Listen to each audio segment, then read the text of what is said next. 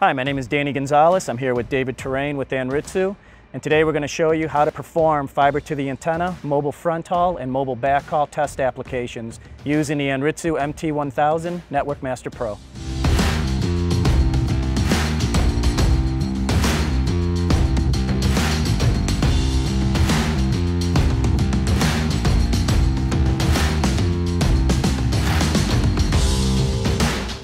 The Anritsu MT1000A Network Master Pro comes standard with an Ethernet VLAN scan and bandwidth verification application. The application provides a quick and easy method for network and field operations teams to monitor and filter Ethernet traffic based on traffic settings, such as VLAN, IP address, DSCP values, and others. This tool enables the user to determine if the bandwidth and priority traffic is being received at the site and verify if the service level agreement is met and if traffic is shaped correctly.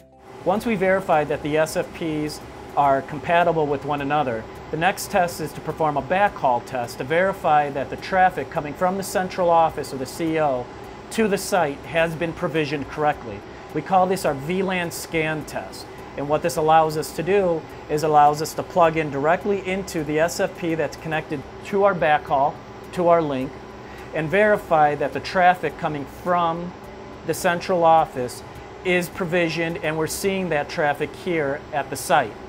In order to do that, you have to verify, make sure that the SFP that you have installed into the test instrument is the same type of SFP that you are connected to for the backhaul, and then perform the Ethernet VLAN scan test. To perform the Ethernet traffic VLAN scan application, start from the main application screen. Click the right arrow of the Ethernet applications to scroll to the right and choose the Channel Stats application.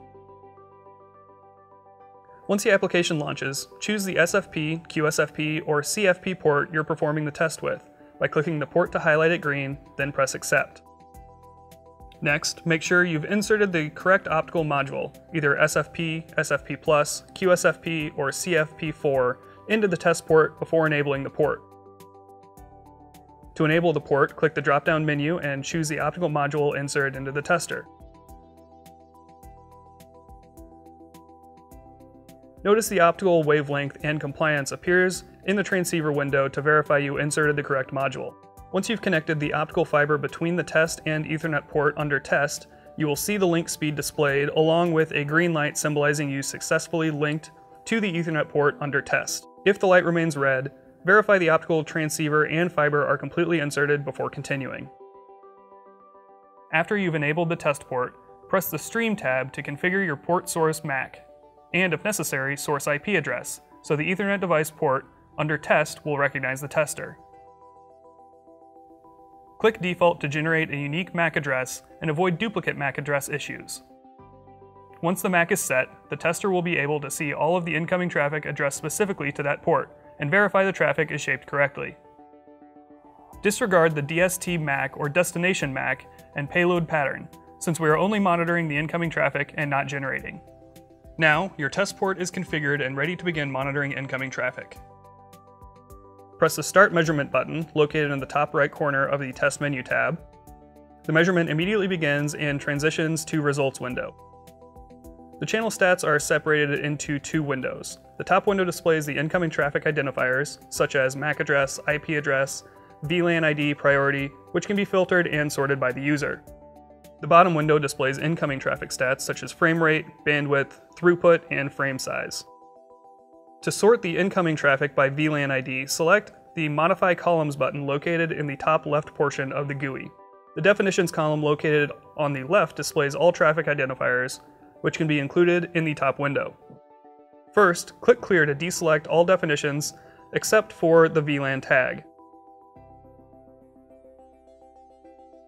On the right-hand column, choose the statistics you want to view. In this case, we'll only choose throughput, undersize, and oversize frames. Then click OK, which will reset our current results and start over based on our new filters. Next, let's view the two windows side by side, so we can associate the VLAN tag traffic we are sorting with the throughput and statistics we are capturing in real time. Press the Window View icon button located next to Merge to switch the orientation of the window. Click and drag the statistics window so it's aligned with the VLAN tags identified in our real-time view.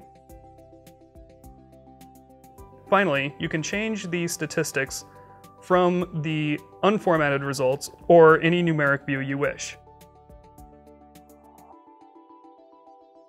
You are now monitoring incoming VLAN traffic in real time and viewing the bandwidth associated with each VLAN.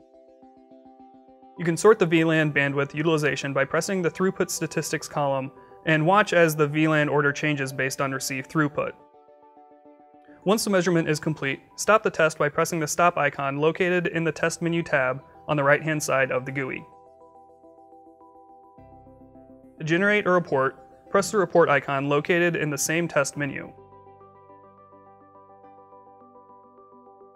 Reports can be saved in PDF, XML, or CSV file formats. Thank you for watching the video. If you would like more information on any of the Anritsu products, including the Network Master Pro, please visit www.anritsu.com.